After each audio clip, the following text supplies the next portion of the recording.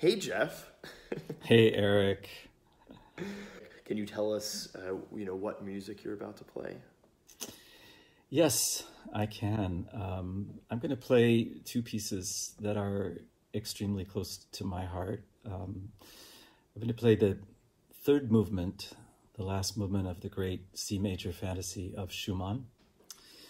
So I had the great privilege when I was 14 years old to be given a scholarship to study with a very great Polish emigre pianist in Los Angeles named Jacob Gimpel, who studied with the great Edvard Steuermann, and he was actually a composition student of Alban Berg in Vienna. And he and his brother, Bronislaw Gimpel, who was one of the great violinists of his time, became concertmaster of the LA Phil. The two brothers left Poland in the early 1930s, and Gimpel came to Los Angeles, where he became one of the top pianists for the studios, and he actually appears in the film Gaslight.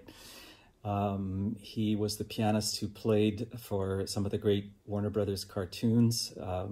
He taught me this piece, the Schumann Fantasy.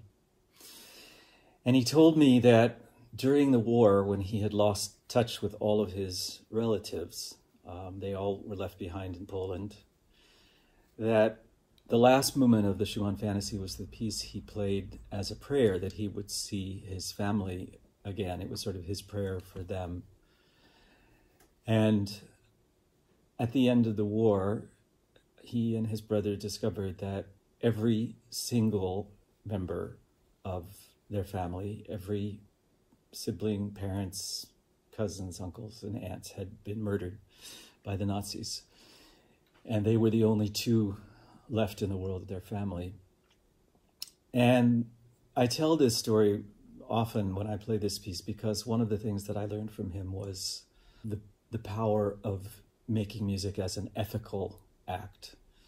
And that for him, the piece that had been a prayer for his family during the war years became a memorial and a statement of remembrance for the rest of his life. And I also come from a family of Holocaust victims and survivors, and at this moment in history when we're looking at such massive and intense suffering, it's a different kind of suffering, of course, but the power of this piece in particular, to serve as a kind of prayer remains undiminished for me. And it is, for me, probably in the entire solo piano repertoire, maybe the piece that means the most to me.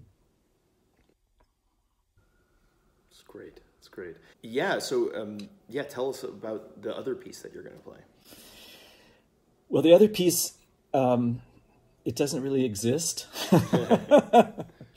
It's an improvisation. It takes generally the same shape every time I do it, but it's always different in many ways. And it's an improvisation on America the Beautiful. And the first time that I ever did this was the very first concert that I played after 9/11, which was in Austin, Texas.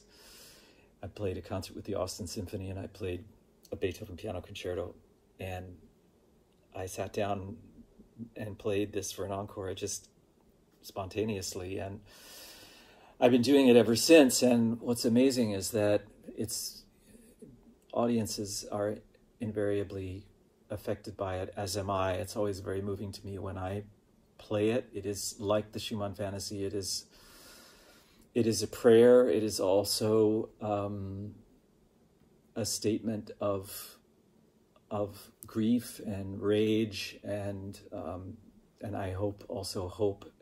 This melody and the words to this song, to me, represent everything good and beautiful and hopeful about our country.